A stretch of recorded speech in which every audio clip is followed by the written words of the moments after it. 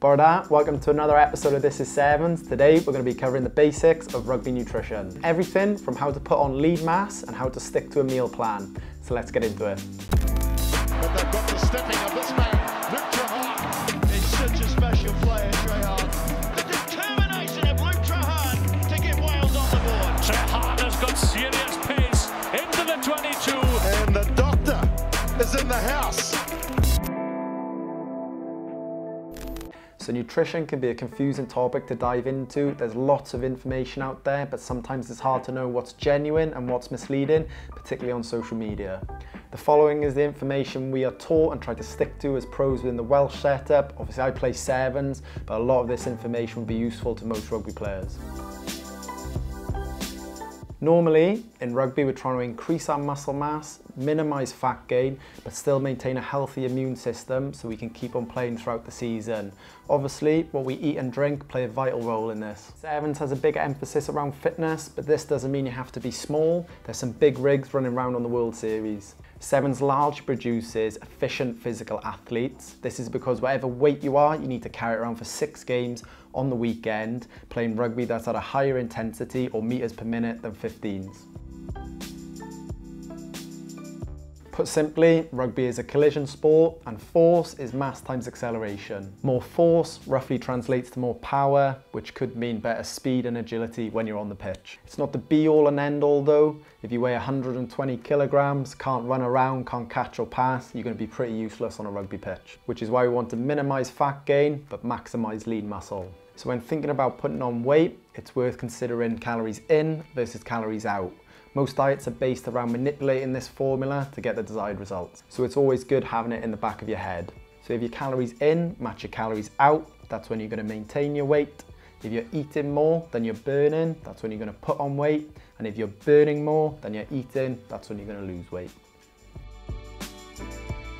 Macronutrients are the main things that we're given targets for. They are targets though, and you can find whatever variance works for you. So our daily targets are protein, 2.5 to 3 grams per kilogram of body weight, carbohydrates, 4 to 5 grams per kilogram of body weight, and fats, 1.2 grams per kilogram of body weight. So for myself, being 80 kilograms, each day I want to be getting 200 to 240 grams of protein, 300 to 400 grams of carbohydrate, and 96 grams of fats. This translates to roughly 3,264 calories. You can split it up any way you like. For example, if you need to fit it around school or work, but we're recommended to try and eat something every 3 hours. So what does this look like in a day? So breakfast normally at 7 AM. This could be protein porridge and a slice of toast. After our gym session, maybe around 10 AM, we'll have a protein shake and a banana. After our rugby session then, lunchtime at 1 o'clock, we'll have 2 turkey breast steaks and 2 wholemeal wraps with some salad. In the middle of the afternoon, you'd have a snack at 4 PM. This could be a chicken breast and maybe a large sweet potato. 7 o'clock, this could be 2 salmon fillets.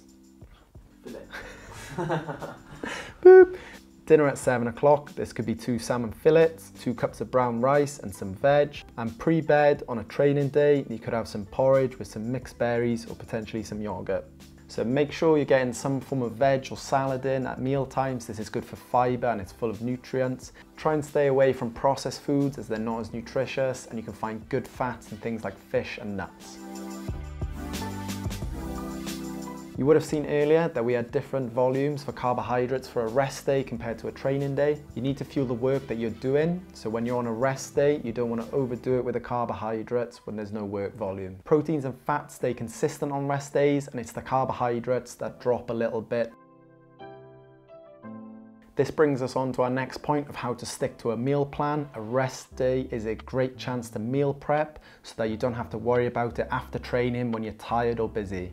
Realistically, it's tough to eat completely clean for a whole season, so don't beat yourself up too much and give yourself little breaks from time to time.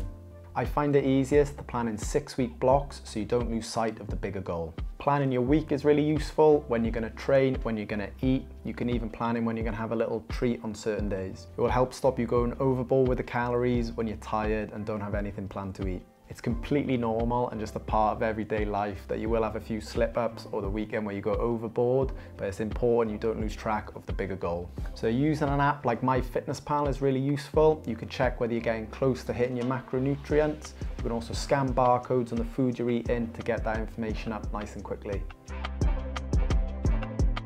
So you would have seen that we use protein shakes during our training days, so I'll quickly mention them.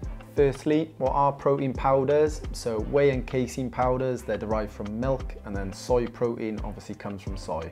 They aren't some super complex powder that's created in a lab that's going to solve all of your weight gain goals. They're derived from milk, and on the whole, they're not very cheap either. So if you have a choice between real food and a protein shake, I'd go for the real food every time. There's more nutritional value as well as the protein content. There is a time and a place for a shake though. For us on a training day, it's an easy source of protein between a gym and a training session, and it's easier on the stomach when you're running around. Likewise, if you have a busy work schedule, it could be a good option to top up your protein or carb intake for the day. Finally, on protein shakes, if you are going to be competing in rugby, it's good practice to look for the Informed Sport logo so you can guarantee drug-tested products.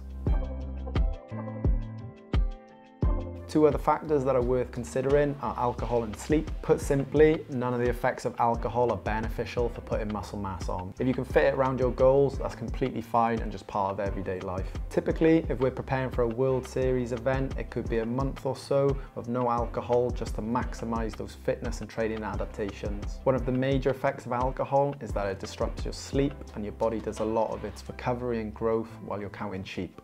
We aim for a good 7 hours of sleep to maximize its benefits. A good night's sleep will really help with your goal of putting on lean mass, but we can talk about sleep in another video.